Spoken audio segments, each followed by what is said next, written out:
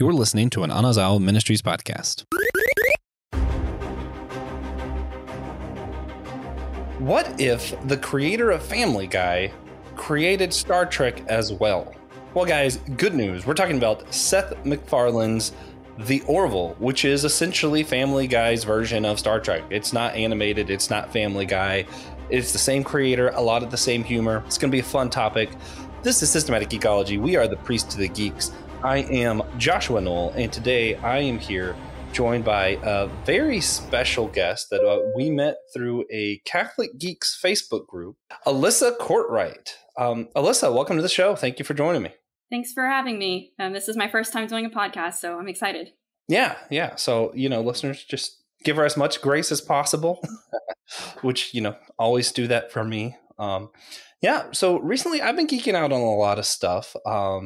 I started watching The Inside Job on Netflix. It's like a weird animated, like all the conspiracy theories are real is basically the premise of the show. And it's just so silly. It's fun for me.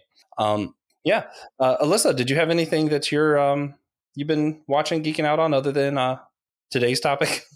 Actually, I've been watching a lot of Star Trek: The Next Generation lately because I had not seen any Star Trek. And so I was kind of like, I guess I should check it out. So I started watching the Next Generation series. Yeah, that's most people's favorite. And for some reason, the one I have the hardest time getting into. I love Deep Space Nine. It's probably that. And then like some of the newer ones, I like Strange New Worlds. It's like that one. And then the cartoon that they do. Lower Decks. It's got pretty similar humor to today's topic, so that's a cool transition. Yeah, that's what I hear. I haven't watched it, but I've heard like some of the same people like both shows. Yeah, it's pretty amusing. I highly recommend it, but I'll save that for my recommendations later. Well, I'll say the same thing. Guys, we're gonna jump right into this episode. I'm excited. This is one that I hadn't thought about for a while, and then I saw your post on Facebook, and I was like, you mentioned something about talking about the Orville and more of some of the deeper themes in it. I was like, I haven't thought about that show for a minute, but that's a really good show. So, can you want to fill people in? Like, what is your kind of background with the show? How is this? Why is this show important to you? Let's start there. So I didn't know anything about. I had heard about Star Trek, obviously, and like Star Wars. Hadn't watched either of them. I had seen some Marvel movies. Also had little to no knowledge of Family Guy, and I was actually working. I live in Louisiana, but I was working in Florida on the Disney College program, and there was a hurricane about to hit. So I was like, I need to download some stuff to my tablet in case the power goes out and I have nothing to do. And so I was on Disney Plus and just kind of like ran into this by mistake. And I looked at like the premise and it was like a captain of a starship is assigned with his ex-wife. And I'm like, oh, that sounds kind of like interesting. So I started watching, wasn't really sure about it for like the first 2 episodes. And then I was hooked on it by the 3rd one. Yeah. I was surprised that Disney picked it up. Because I don't remember where I first saw it, but I did not first see it on Disney Plus. And I was like, why does Disney have this? I guess maybe it was like one of those things Fox owned or something. It was. It used to be Fox, and then I don't know if Disney like bought it out or got the rights or something. I'm not sure. Yeah, that makes sense. Yeah, Disney, I think they bought all of Fox except for Fox News. They were like, we don't want that. Can't say I blame them. Okay. What you kind of touched on the description kind of is like this captain gets paired with his ex-wife. It is a comedy, and it's really funny how they kind of play that part of almost like sitcom style of like she cheated on him with some kind of weird alien or something, and then like all these years pass and it's kind of like agreed upon with her and somebody else we'll let him back into Starfleet because he kind of went into some depression, became a terrible captain, and she's like, I can get him back there. So she kind of goes behind people's back a little bit and they end up, randomly paired or something. I forget like what the excuse is, but they end up paired together and having to do this thing as her being his co-captain, pilot, whatever. Obviously, he's not thrilled about it. And hijinks pursue.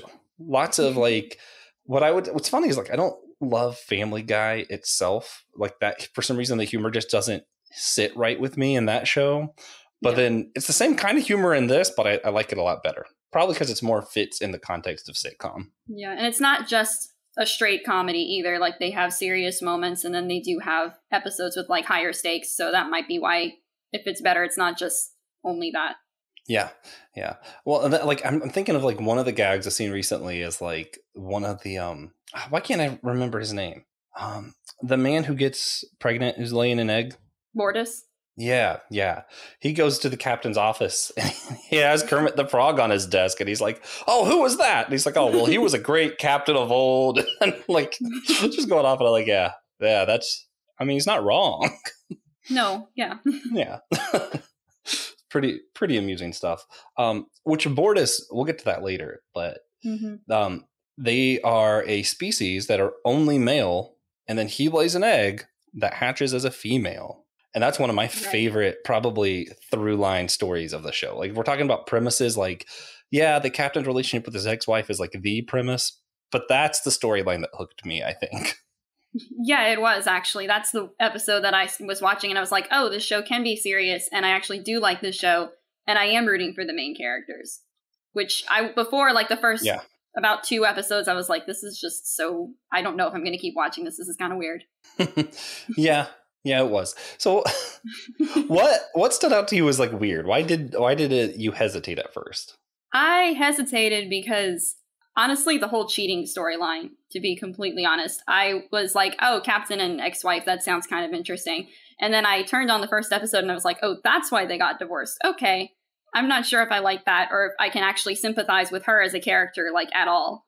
And then episode 3, they all kind of started being like, oh, I actually like these characters. And even she started to be a little bit more like, oh, well, she's making some good points about, like, the situation with Bortus. Yeah. Yeah. And it's one of those, like, especially when your first introduction to a character or something like that, it's so easy to be like, I'm anti that character, you know? Yes. But I think in the long run, you kind of come around to her. Like, you're like, okay, maybe she just made a mistake. I don't know why they decided that's the first thing we needed to see from her, but okay. Yeah. Which is interesting, especially if they're talking about like marriage, divorce, and all that. From the Catholic perspective, is a lot different than I think the secular world. Kind of, you know, it's kind of like, it's you're married for life. You're married for life, basically. I mean, you made a vow and you can't break it, but then you're still, like, according to the Catholic Church, even, like, divorce is not, like, it's frowned upon, but it is, like, you can still do it, but then after that, you can't get remarried because in God's eyes, you're still married to that person. Yeah. That's, the church I grew up in was Church God of Prophecy, and they held that doctrine up until probably like a decade ago. I think they say you can get remarried now. I actually attend a Lutheran church now, but so I don't even know what their stance is on that. But yeah, no, I know one big difference between the Catholic and I believe Orthodox as well, as opposed to some of your Protestant churches, is marriage is actually a sacrament, right? Yes. Yeah. Which is, for us, usually they would only say that baptism and the Lord's Supper are the only sacraments that a lot of Protestant churches recognize. I think Lutheran kind of takes half-seas on all of it. But it's I find it interesting just because, like, obviously other churches still do marriage and think of it as important. So I'm like, well, okay, guys, you just don't want to say it's a sacrament. Cool. Anyway. Yeah. So this show does talk, like, clearly has a lot of very serious topics that it goes through, even though it does it through kind of a silly lens. One I'm going to talk about a little bit later that hits me particularly different than others because I have friends who are biologists or worked in zoos and stuff, and it's something I care a lot about. They have an episode where they're kind of making fun of how humans used to have zoos and enslave all these other creatures, and then it happens to the humans in the episode, and it does make some good points. And I want to go ahead and, like, premise with, even though I kind of disagree with a lot of the anti-zoo rhetoric, yes, I do also think that people who are anti-zoo typically have some really good points, and I'm not like, oh, that side's stupid and my side's right. It's just kind of a I think it does more good than harm, but I definitely see what you're saying kind of stance, you know. Right. So what are some of the other big storylines that stick out to you? Like, do you have any favorite episodes or anything? Well, I think in season 1, which I'm assuming we're sticking to season 1. That works for me. Well, because you said you hadn't seen you said you haven't seen seasons 2 or 3, right? Yeah, I started watching 2 for this, but then I was like, I just didn't get through it yet. So that works for me. Yeah. So in season 1, I would say the 3rd episode, which is the one with Bortus and his kid, which I'm assuming we're going to end up talking about. And then I liked the second to last episode, and it's really the one because I do like the storyline with Ed and Kelly and how they get closer.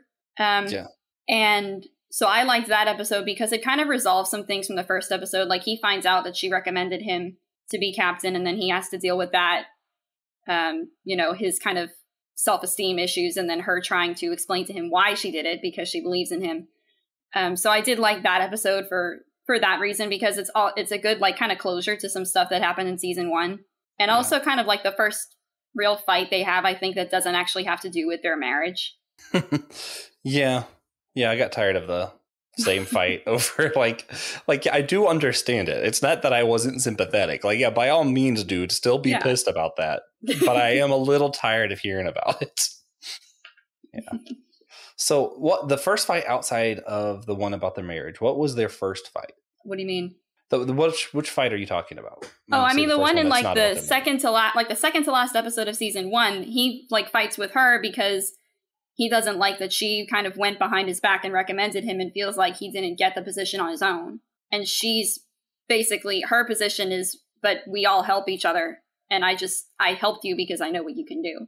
So it was just kind of interesting to see their relationship when they're not talking about stuff that happened in their marriage, and more like their relationship to each other as people. Yeah. Or as I guess it's not called Starfleet in this, but as fellow crew members. Yeah. It has such Star Trek vibes that I just think of it as oh yeah, this is Starfleet, and that's the Enterprise. I'm it's not, Josh, stop. But yeah, no, I mean, it's interesting because I kind of get both sides on that. Yeah, you absolutely want to recommend someone you have faith in, regardless of your past of them. That's what you should do. But also, man, wouldn't it suck to find out the reason you got your job is because your ex-wife kind of had to recommend you. It's oh, that sucks, dude. But I don't know. I still think she did the right thing in that situation. Yeah, I mean, I think she did too. But it was just interesting to see them talking about that instead of something else. Yeah, for sure. All right. So what about, did you have any, well, you already talked about the zoo storyline that stuck out to you. Yeah, the zoo. And then of course, the egg. Honestly, I like all of the parts of, why do I have such a hard time with his name? Bortus? Bortus. Yeah. Bortus. Yeah. I liked how serious, how he is Klingon kind of guy. And he comes in and he's just straight faced. I have to have these weeks off. I'm laying an egg. It's what? So, it's this very masculine war kind of culture. And he's I'm going to have to take a maternity leave, basically. And then I forget one of the other crew members, which is funny because, which I think this is just an intentional part of Star Trek. In Star Trek, Starfleet kind of everybody's understanding of one another kind of has some kind of knowledge of one another's race. And you don't get a lot of the very, what I would consider more human nature of things. It trying to shades everything as a hopeful light. So I like that in this, he takes maternity leave, and one of the other, one of the human males is I bet I couldn't get 3 weeks to go lay an egg. It's yeah, you don't lay eggs, dude. But I thought that was pretty funny too. Every part of that story, because they played it where it was funny. It was definitely amusing that this very masculine guy is I have to lay an egg. Yeah. But at the same time, they didn't shy away from the serious conversations of gender and what does this mean for their kind? What does this mean for their culture, perhaps? It's hard to have a very, that kind of overly masculine culture. And then here's a female. What do you do with that? That has to change your entire culture, right? Right. Yeah. Yeah.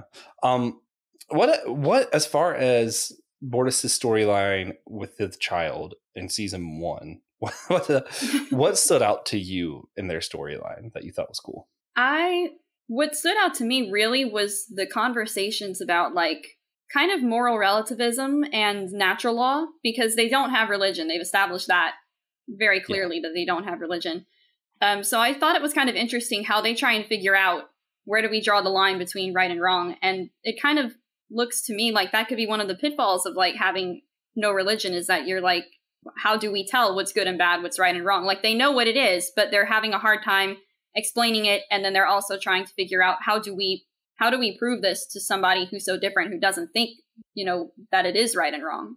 Yeah, and that's one thing really interesting. So, Gene Roddenberry, the creator of Star Trek, was very atheist, wanted no religion in Star Trek. Yes, And that's then what I Deep heard. Space Nine happened and was like, here's religion anyway.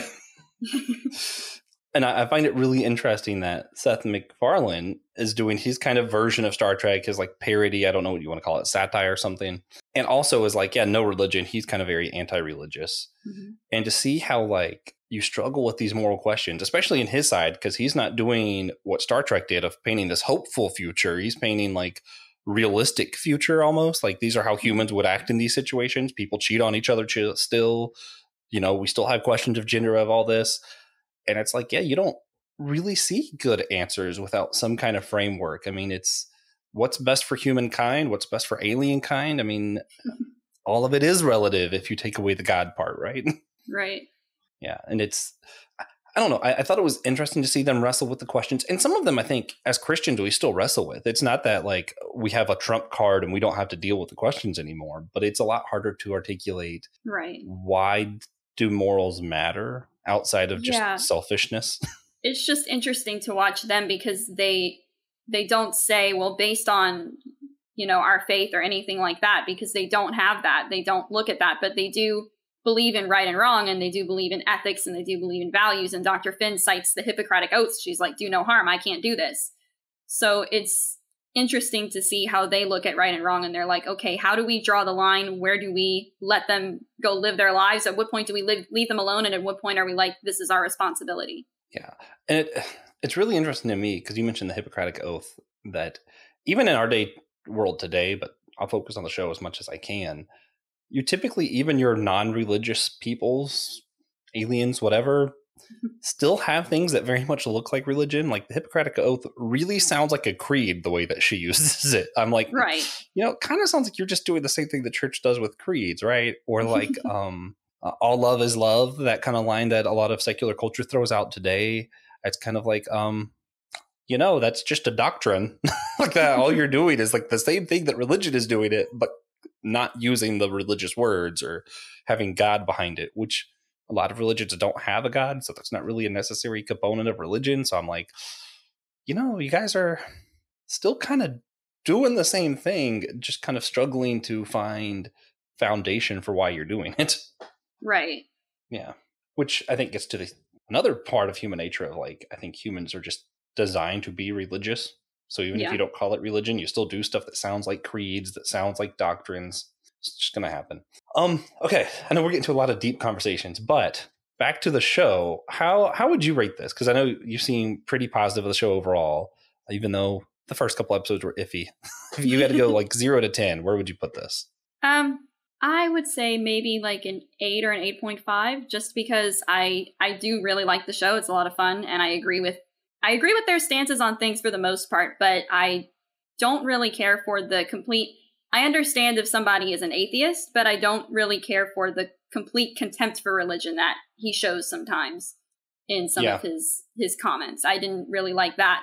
And then some of the language, honestly, I could do without, but I'm just not used to watching that kind of thing. But mostly the religion thing. And then there are sometimes, especially when he gets more into like season 3, there are a couple of things that I definitely disagree with. And it's just kind of like, it's not painted like it was in season 1 where let's explore it. It was more like, this is this, that is that, and that's the end of it. Sometimes it is, but in season 3, it's more like he's visibly critiquing one part of society, and that's usually the part of society that I'm in. So if that makes any sense. Yeah, no, I get that. I think pretty highly of the show overall too. Especially because, I've, like you said, I've mostly only seen season 1, but it does a pretty good job at still leaning into satire and also kind of holding on to the let's explore, let's see what things are actually about and have the deeper conversations, which it's hard to use satire and still have that exploration thing, because satire is typically just used to make fun of something. So I thought they handled kind of balancing the two pretty well in the first season. So I think 8. I think 8's good. It's definitely a show that I enjoyed, that I would watch again. But I wouldn't put in, it's like one of my favorite shows. I'd still probably rather watch Mando. But that's just me. It's definitely one of my favorite shows by this point, but I would still like, the only reason I'm taking points off is because of what I mentioned. Yeah. I mean, that's fair.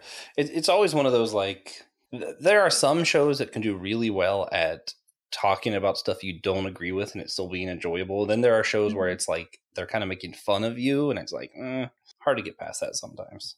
I know I really like South Park, but there's definitely a few episodes that I'm like, yep, can't sit with that one. But that's fine. Anyway, so we've mentioned before, the creator kind of hates religion, and yet still talks about a lot of topics that we do care about as religious people. Yes. So sometimes they might answer it the same. Sometimes they might answer some of these things a little bit different. Just kind of want to touch on a few of those.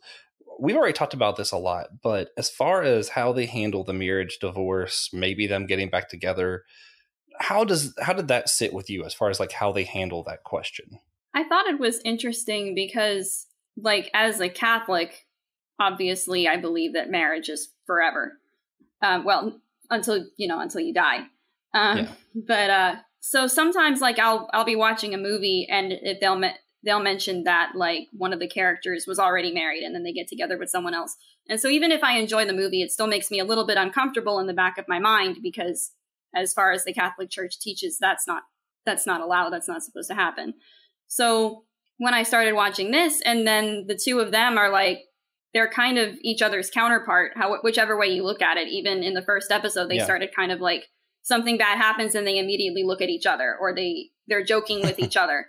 And it's just kind of their go-to thing that they do, because they already know each other kind of better than anyone. So I did like the way that was handled. I like that they start exploring kind of forgiveness, especially him towards her.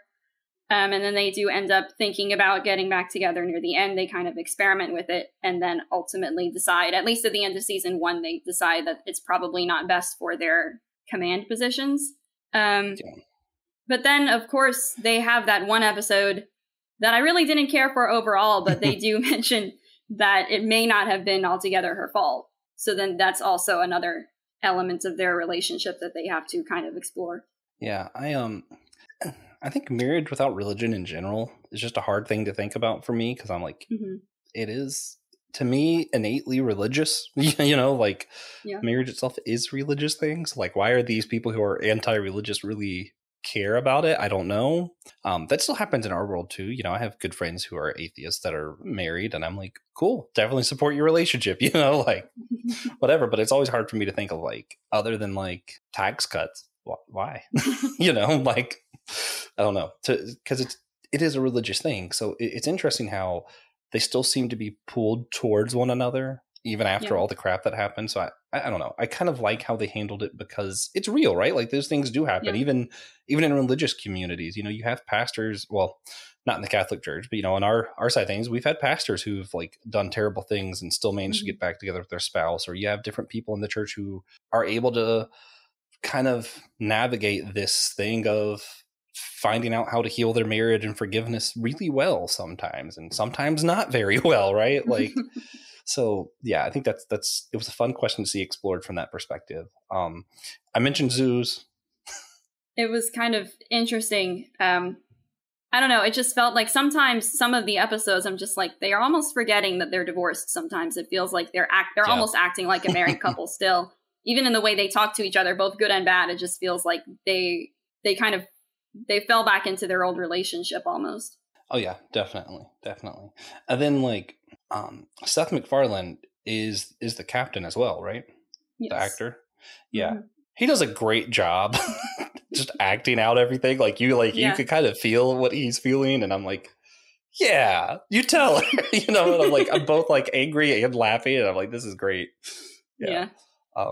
So, which I think it actually does lead well into the zoos that I wanted to talk about, because they were both captured and made as a zoo exhibit together. And the aliens loved it because they were so much drama that they got to see. Yeah, so much bickering, but like they still obviously care for one another. They're all like watching, like, wow, this is so fascinating, which super amusing. Of course, they also use that to just attack zoos as us enslaving animals. My quick little zoo apologetic rant, I guess, would just kind of be on depending on what zoo you go to. So I very strongly feel like only go to AZA accredited zoos. You can look that up pretty easily. But usually their biggest role isn't to make money and put animals in crates. They're looking up what makes these animals happy, how to prolong their lives. If they're endangered or extinct, what can we do to reintegrate them into the world? How can we rescue animals? On average, I forget how it is, but on average, animals who are in AZA accredited zoos and aquariums live a lot longer, tend to be a lot happier, because our waters are very polluted. Our nature's very polluted. Even your safe habitats in Africa and stuff, poachers find ways to, get the animals out of the area by, laying traps, and then they kill them. And it's honestly, if we lived in a perfect world where the waters were all clean and everything was perfect, I would also be anti-zoo. And the world that we live in, I think it's important that we preserve life. And I think some AZA zoos do a good job at doing that. Caveat is, I still see the points on the other side, and I don't think I'm completely right. Yeah. But other than that, how did you feel like they handled the zoo episode overall? Yeah. So kind of similar, I guess, to what you said. I did ask, I asked my sister, who is getting a minor in biology, what she thought about it, kind of. And I kind of already know her feelings on the subject, and they're similar to mine. She does not like SeaWorld because of the way that the killer whales have been treated. She said that habitat is way too small for those animals. She said she doesn't know she's told me before, she doesn't know what they're supposed to do with them now, because they really can't go back in the wild, but they shouldn't have been there in the first place. On the other hand, SeaWorld does a really good job with the smaller animals, like the sea lions and the penguins, and then the manatees they rescue, and then the ones that they can't send back, they keep. So it should be done, I think, more like that. If there's an animal that a lot of the time zoos have animals that they rescue and they can't send back. So they shouldn't be back in the wild, that it's not good for them, but they also need to pay attention to the habitats. And then also, like, SeaWorld used to have polar bears, but they looked miserable all the time. And then eventually they just died from, like, they didn't know how to handle them. They were too big, and they were in Florida. So that was a very bad, yeah. They were in like an air conditioned building, but it's not the same as being outside. Like, zoos in Canada have polar bears who live very long lives because they're in their natural habitat and they're just being cared for, and they're happy. The ones at SeaWorld were not. Yeah, which SeaWorld's always an interesting one, because they are AZA accredited. They have saved more marine life than any other organization on Earth. Oh, yeah, I can believe that. But, yeah, a lot of the stuff hasn't been handled well, and they're still trying to figure out how to, like, what do you do about your past sins kind of stuff, like, even though they've recognized some stuff was done wrong with, like, the killer whales, it's like, well, now what do we do, though? And there really isn't a good answer. The thing with the killer whales is that they said they were going to try and make their habitat more close to what they would be living in the wild, but all they did was paint it. Like, the only thing that looks more like the wild is how the humans see it. The whales are still in this enclosed tank that's way too small for them to be. I think it's like the way that they communicate is echolocation, and then when they throw their sound, it bounces off the walls back at them. So it's not a good environment. Yeah, there's definitely still some things they should improve. Yeah, but it's, and that's across the board. That's usually the thing with the zoos, and even, some churches. It's like, even if I like a lot of what you do, there's always going to be something that I'm like, well, yeah, let's not do that. That's kind of awful, maybe even evil. Let's not. Yeah, I'm not going to go too much further on that one. But I did like how the episode did kind of paint a picture of, like, what it's like when creatures do have too small a habitat, or when they're not cared for correctly. I think if more people actually cared about what it took to be AZA accredited and what any of this meant, we could have better zoos, and I would prefer that. And then there's also this whole other aspect of there was a younger female, I can't remember her name, who took the lead as captain for this episode. Oh, so yeah, Laura. Yeah, you got to see her first exploration. And I'm always a big fan of young female heroes for whatever reason. I love Miss Marvel. I love Spider-Gwen. I'm like, yeah, this is great. Yeah. And then what they did for the trade at the end, that was what was funny. That was funny. They replaced the exhibit Yeah. with a giant TV hooked to reality TV, like our time reality TV. So they're watching, like, they just traded them the whole archive of reality television, that was very funny. Yeah, no, it was good. I was trying to remember the one. It was like The Bachelor. They were watching The Bachelor. Oh, I don't even know what show they were watching, but they were going through like the list, and they're like keeping up with the Kardashians. Yeah, like, what is this? These animals are crazy. And like, it's our best exhibit ever. And humans are crazy, especially on reality TV.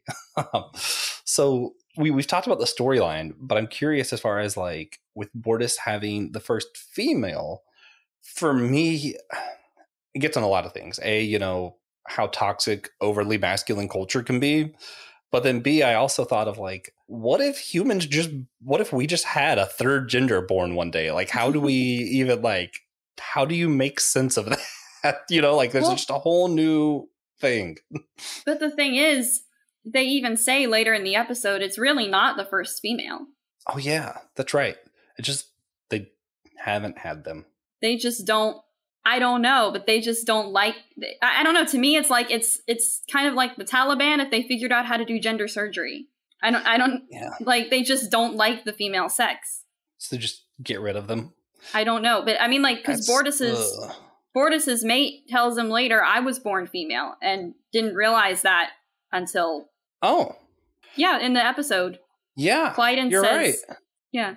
So that kind of gets back to even like A, toxic masculinity, and then B, also some of your transgender surgery kind of stuff too. It's like they're kind of getting into both of those at once.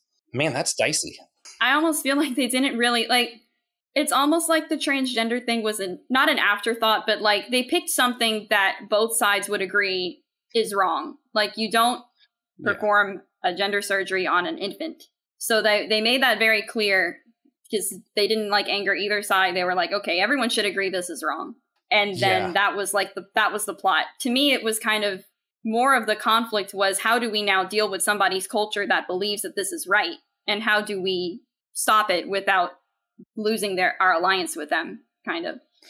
Yeah, because it's not the same thing as like some of the transgender arguments in our time. It's not, what does the person feel like they are? It's, no, we just simply don't like females. That's really all pretty much. Yeah. So... And I don't know, I don't know what you've seen of season 2, but in seasons 2 and 3, the whole Mocklin storyline does get continued. So you see the Mocklins again, and there are some new plots that get introduced that are pretty interesting. I don't mind spoilers. You kind of want to fill everybody in on what happens. All I'm going to say is there are more females born than they care to admit. Interesting. They just don't like females. They say that their society is heavily industrialized, so they don't believe that females, they think females are too weak to survive, so they just change them all to male. So they act like, a female born is such a surprise, but it's like the government is just kind of keeping it quiet. Like, everybody kind of knows, there's a gender surgery that if you have a female, that's what you're just supposed to do. But they act like it's a rare thing, and it's not really as rare as they're painting it. So that's a whole nother layer. And that's such a fascinating concept. And I don't know, sometimes I like things like that are like really exaggerated forms of problems that we occasionally do have. Because I think there is often where we overstress the importance of masculinity in our culture, but never to that level. So it's easier to criticize that. Yeah. And then they also had at that, near the end of the episode, the other female, Havina, who they got to come testify in the trial. I almost forgot about her. That's man, wild storyline. I do need to finish this series. Do they finish the storyline? Do they have a nice ending to it? Of Topa? Yeah. The baby? Yeah. Yes. Okay. Cool. So I will just wait. So were there anything else as far as I know they talk about a lot of stuff, but cancer culture, the morality of war, moral relativism we talked about before. Is there anything else you wanted to touch on before we wrap this up? I liked the cancel culture episode. I thought that was really funny and a little bit scary at times, but it was just he has to go on an apology tour, and he goes on this show that's almost like The View, and it's he has to get them to believe that he's sincerely sorry, and it's just, it feels a lot of the time like what happens in our own day. Like, somebody says something on social media, they get canceled, and then they have to go apologize and do this, that, and the other thing, and then And it was funny. They have a line in there. They're like, they're more sympathetic if you're talented. So can you like sing or dance or anything like that? Yeah. And it's true, right? Like, Yeah. I honestly, I think one of the most fascinating, like real life versions of that story is like James Gunn and how like we all thought he was going to be canceled and Disney already fired him. And then like he kind of did an apology tour basically. And now he's like not only forgiven by Disney doing Guardians 3, but he's going to be like the head of DC universe. Yeah. Like, oh, weird. We all thought you were going to be canceled a couple years ago. Good thing you're talented, I guess. Oh man. Yeah. Yeah, no, that's and that's not great. And this is something I think that talking to I hate to do the both sides-isms, but cancel culture, I don't like it. I don't like that these kind of things happen. And if you're more talented, it's kind of more okay. Obviously, that's kind of evil. I don't love that. Yeah. It also does bug me how many conservative Christians complain about cancel culture and how we would never do that when, like, realistically, the church was kind of the first one to do cancel culture. We canceled a lot of people. We just called it calling them heresies or, disassociating with them or whatever else. Like we called it something else, but I think the issue now, the issue now is that there's a lot of like double standard. Like you said, James Gunn, he's allowed to, live his life and do his job and whatever. But if it were a conservative who did something like that, I don't think we would still be hearing from them. Yeah, no. And it is, it's pretty annoying. They have that double standard. The episode was funny because it's like the punishment is correction, meaning you get a lobotomy. I mean, like you're kind of you're a mental vegetable for the rest of your life because you did something stupid or you didn't believe what they believed. And it could be something really big and it could be something really small. And it's just fun. Like it's the upvote, downvote. I saw somebody in a comment once call that, oh, that's the Death by Reddit episode. Yeah. Which is kind of true. Kind of accurate. The scene where like Alara has, without knowing it, she's wearing a hat from like a certain region of the planet or whatever. And somebody's like, like basically telling her she's appropriating his culture. And then they're going to do the same thing to her if she doesn't take it off. Yeah. That stuff annoys me. Well, one double standard that happens to work in my favor, and it's not even a double standard, it's just kind of a random weird one. So there's the chop and chant that you do to cheer for Florida State Seminoles started there. It started by the Seminole tribe because the Native American tribe is like closely associated with the school. I'm a big fan of the school. So we get to do all that. We have a lot of fun. Other teams like the Braves and the Chiefs took up that same chant and movement and everything from our team because they thought it looked like so much fun. And they get very heavily criticized because you're appropriating culture and all this. And it's like, I get where you're coming from. They kind of are because they weren't given permission to do it. But they're not actually doing anything different than our team is. So I'm like, I feel like kind of bad if I hate on them for that, Like, that's not right, right? But and then there's stuff like, I'm a big fan of free speech. I'm going to go to law school and hopefully help defend free speech stuff is like one of my big things. I always think that more free speech is kind of the answer usually rather than less. I'd rather have someone be able to freely express terrible opinions and then other people express good opinions and us actually explore ideas and see what's right in the end. I think in our current culture, we would have never got to see people fly because we would have just all agreed that was stupid and they didn't believe in science. Right. Yeah. It's a lot of people shouting over each other. Yeah. So we got to be able to explore new ideas. That being said, there was a thing at Stanford recently, a judge came to speak and a lot of people protest by saying really profane, awful things during his speech. That's not what I mean by more free speech. Let him say his thing, and then you say your thing, and let's all be respectful and not cancel people for what they have to say or shout over one another, but rather hear out ideas, even if they're absurd, and really explore them, which I think gets at the heart of what Star Trek was really all about and kind of what the Orville's all about too. Even though they're more liberal than I would be, I think that's still kind of the heart of it is, let's explore things more. Yeah. It's interesting when they take a problem and they kind of look at it from both sides, or not even two sides, sometimes multiple sides, and they're trying to figure out, what's right, what's wrong, and at what point do we get involved. Yeah. And I'm sure we probably stepped on somebody's toes in this episode because we're talking about all kinds of like, transgender, gender reassignment, zoos, cancel culture. It's a hot button series, hot button episode of our show. So thank you for joining me for it. We can go ahead and jump into our wrap up today. And we always start with a recommendation, which I gave mine earlier. Watch Deep Space Nine. It's awesome. It's, religions and Star Trek, or if you like the same kind of humor as the Orville, Lower Decks is fantastic. Great animated series, really funny. Also in this kind of Star Trek-y vein, except for that one is actually Star Trek. Alyssa, did you have any recommendations you wanted to leave people with? I'm watching Next Generation. I'm enjoying it. So my sister, Kristen, actually wrote a comic, and she's writing a series. It's called The Black Shadow, and it's published by her comic company called Screaming Fish Comics. So I went with her to sell it, and it's really good. So I would recommend if anyone wants to check it out to look it up. Oh yeah, can we put a link in the show notes or anything where people can find it? Is that possible to get that? Yeah, I can ask her if she has one. Okay, sweet. Yeah, just so people can go and see what that's all about, and maybe we'll talk to her about that someday too. That'd be really cool.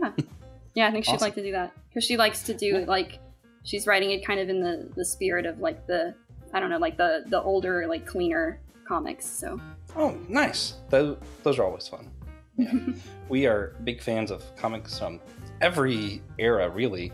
And if you want to hear us talk about some comics, on our Patreon, we have a comic book catch-up series we do once a month where some of our hosts just catch everybody up on what we've been talking about, what we've been reading in comics these days. So, go over to our Patreon, check that out. Go to our website, systematicgeekology.org. There's a drop-down menu that says host. You can see all your hosts there, as well as a guest tab, so you can see where some of our guest episodes have been. And of course, guys, we need you all to do us a favor and remember that we're all a chosen people, a geekdom of priest.